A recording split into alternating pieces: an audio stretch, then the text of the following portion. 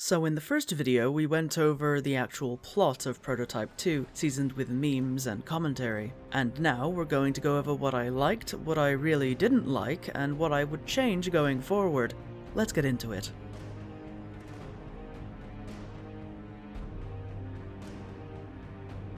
There were things I genuinely liked here. I enjoyed the style of the cutscenes, the sticky tendril web power was funny at times in a really macabre way when soldiers would get pulled apart and just hang there, and the ominous bloody glow of the red zone on the horizon felt cool, like a festering wound that was looming in the distance. I really liked the opening, and the music that went with it carried a feeling of building danger and tragedy as you listened to increasingly distressed phone calls between Heller and his wife Colette. And I also liked the dystopian set dressing found throughout the game, particularly in the Green Zone. The propaganda towers constantly broadcasting these surreal and corporatized lines fell just on the right side of satire for me.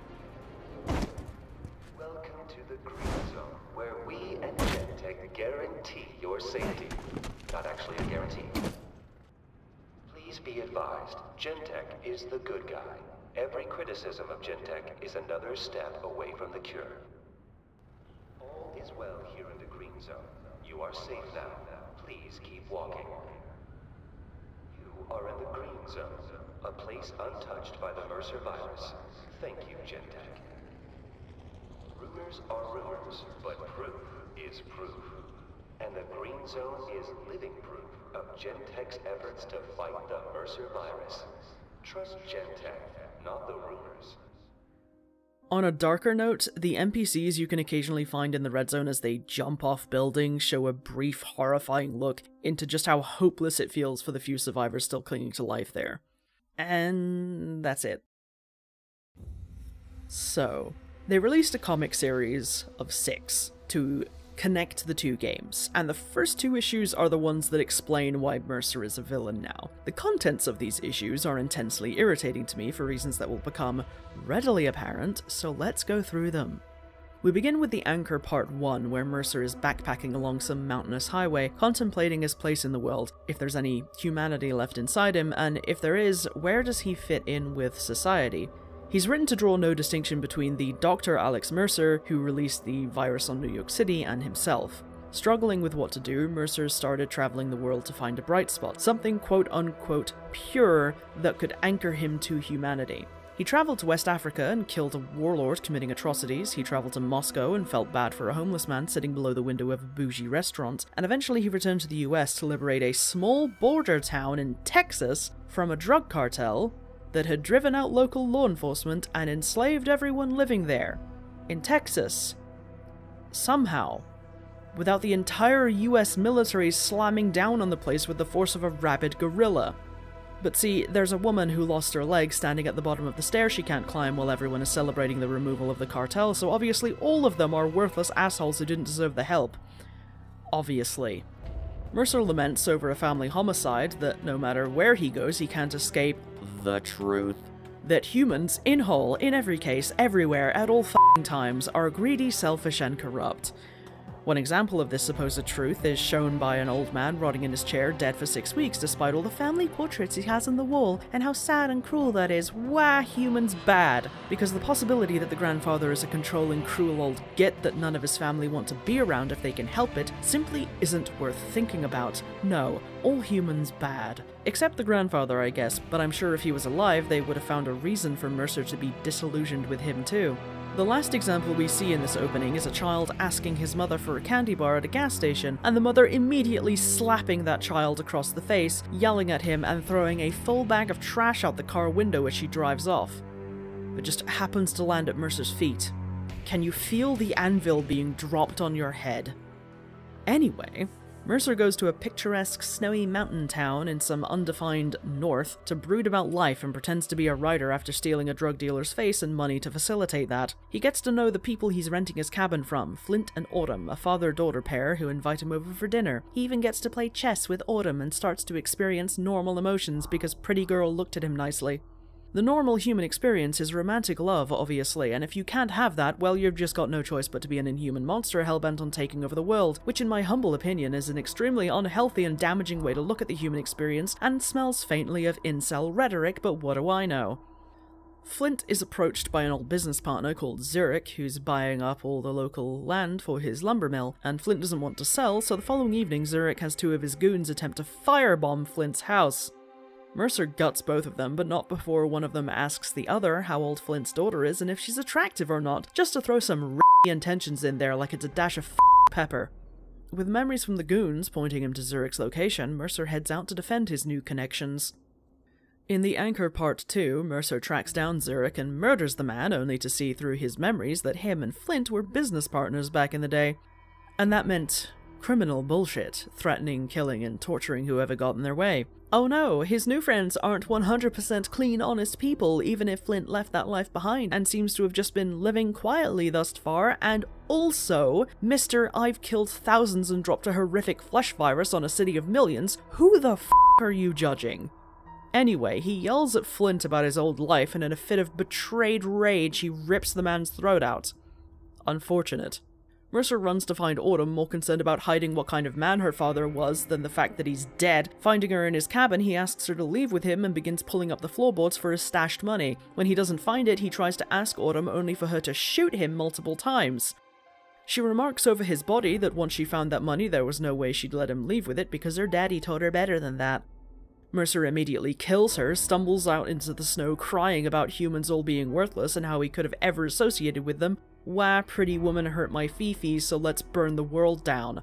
Now, I don't fundamentally have a problem with a character who is nihilistic, even if I still want to reach through the screen and shove them in a locker for being a fucking loser. However, the way it's presented in the first 5 pages of the Anchor Part 1 is that Mercer goes traveling around the world. He casts as wide a net as possible to find something, anything positive in humanity, but he never does. All he sees is cruelty, misery, and inequality. My disdain for this sort of nihilistic writing is because it imposes a factual world state rather than limiting it to a character perspective. It insists that humans, at their core, are cruel, selfish creatures, and that the misery of the world has nothing to do with systems, the people in power, or anything other than humans inherently bad, and that I will not tolerate, you miserable cunt.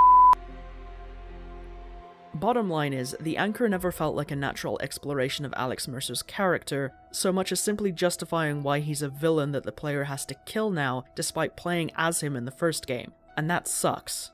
So how would we fix this?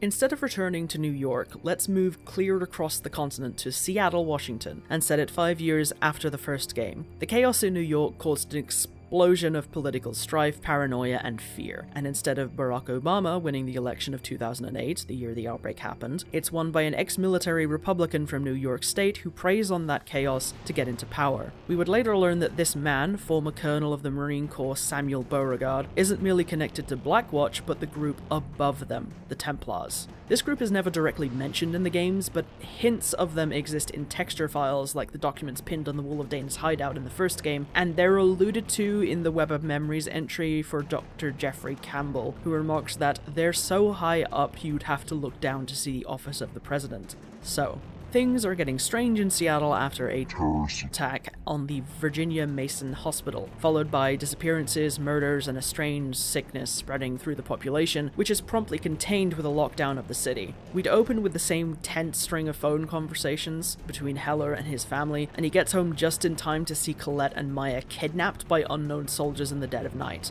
He manages to kill one of them before they get away and follows clues to an underground facility where bioweapons tests are being performed. Things get out of hand very quickly thanks to Mercer showing up and trashing the place, and Heller is mortally wounded by escaped experiments, but not before piling them up at his feet. This determination and resilience causes Mercer to take notice, and he offers a dying Heller a choice: become like him and tear this rotten triumvirate to the ground, or give up and die.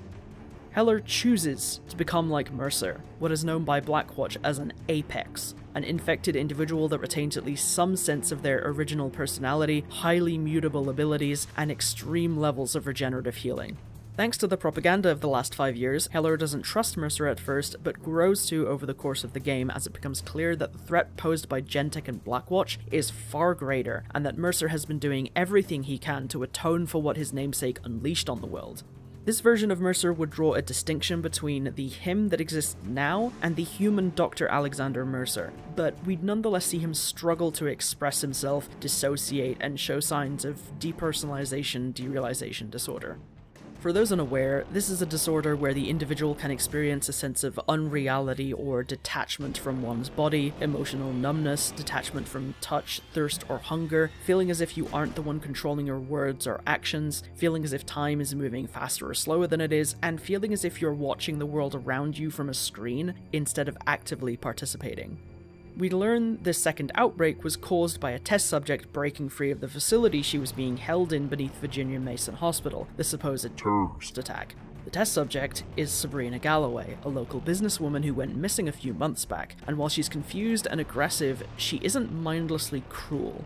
With Mercer's aid, Heller manages to track down his wife, and after their tearful reunion, Mercer expresses a longing for that kind of connection, sharing that all the people he's consumed are part of him. Early on he thought he could keep a hold of himself, but the more he does it, the worse the voices get. At times it's almost deafening, and he's afraid it'll eventually drown out everything that feels like him.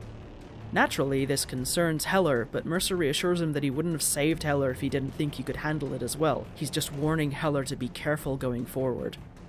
In this version of the game, Heller would be written to be more multidimensional and not fall into the angry black man tropes, and Colette also gets to be a character. Maybe she was an analyst or someone who worked with information security, so she got on Blackwatch's radar because she found something that she shouldn't have. In this version of events, she would then also get to work with Athena to crack Blackwatch and Gentek's databanks wide open as they search for Maya. Along the way, we'd uncover more about the Templars and how they've been around since the founding of America, taking on the moniker of Holy Crusaders as they cleanse the New World of filth and savagery to make way for the white man. They were almost wiped out during the American Civil War, but managed to bounce back after going to ground and biding their time, infiltrating industries that would give them the most leverage: oil, drugs, arm manufacturing, and eventually bioweapons research. In case it wasn't obvious, we'd lean hard on the stated goal of Red Light to target specific racial groups, and make it clear that the Templars and all those connected to them are white supremacists who want to make America great again, as it were. Pariah would come up again, and we'd learn he's still being held at the Vandenberg Air Force Base in California, which catches Mercer's interest due to how important the boy is to Blackwatch, and insisting it's something to follow up on once we've stopped the second outbreak. Galloway is eventually brought to our side as Mercer affirms her anger at the life stolen from her and the pain Gentek put her through. He helps her adjust, and she helps us fight. Blackwatch and Gentek are the ultimate villains here, so we can maintain the dark hero anti-villain vibe of the last game and not completely overshadow the fact that people created this viral nightmare to begin with. To that end, the final boss would be an empowered Colonel Rooks who has undergone extreme cybernetic and genetic enhancements, utilizing white light weaponry that almost kills Mercer as he intentionally tanks the damage so that the others have a chance to fight. The game would end on learning that Maya has been taken to California, the same state where Pariah is held, with heavy implications that the next game would take place there. A prospective third game would naturally follow up with a third outbreak in San Francisco as Blackwatch tried to move Pariah in anticipation of Mercer and Heller arriving in the state. That didn't go to plan, and now they're trying to contain their up with innocent civilians getting caught in the crossfire again. Here, we'd play as Dana Mercer, who gets caught out by the Templars during an information gathering mission. She's experimented on, infected with a new variant of the virus called Blue Light as things go to hell outside because Pariah is loose. The Templars were going to fit Dana with a pacification collar and force her to fight Mercer as a means to psychologically unbalance the man, because it's clear over the last couple games that he cares about his sister. Thankfully, Heller, Mercer, and Galloway reach her in time and get her out of there. It'd go from there as Dana comes to terms with her abilities and the body horror that entails, helps Heller and Colette track down and rescue Maya, who they find safe and uninfected, and aids Galloway in hunting down as many of the Templars as they can. All the while, we watch as Mercer slowly deteriorates thanks to his overexposure to white light at the end of the second game, determined to see the end of Blackwatch and Gentek and the Templars even as his body begins to fail on him.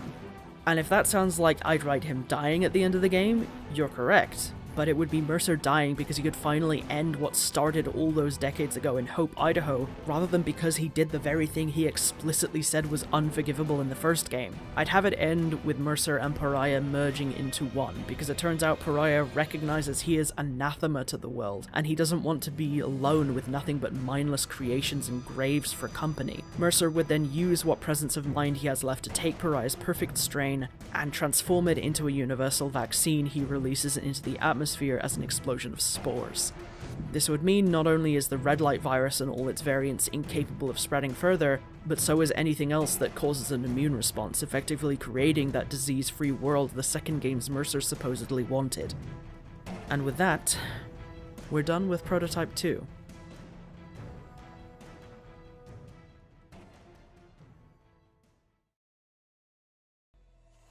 Thank you for watching, and special shout out to my supporters on Patreon who are all very handsome people. If you'd also like to be called a very handsome people, check out the link in the description where you can support what I do for just £1 a month. I also stream on Twitch every Wednesday and Saturday at 8 PM GMT. Hello? Oh god, okay. Yeah. Hello, Mr. Drag. Fancy meeting you here. About 90% sure that's what's about to happen. Anyway.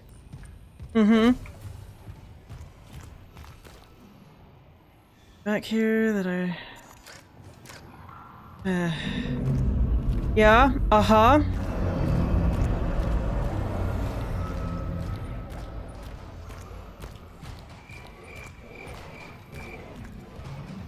Okay, on the way back then.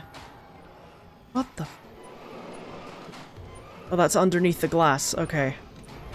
That's definitely gonna hit me on the way back. Fuck. Gotcha, bitch! Dead Space heads. Oh, God fucking Christ! No! I hate this! Oh, you sneaky bitch!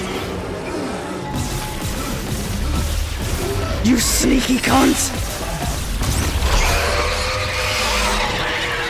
Ugh.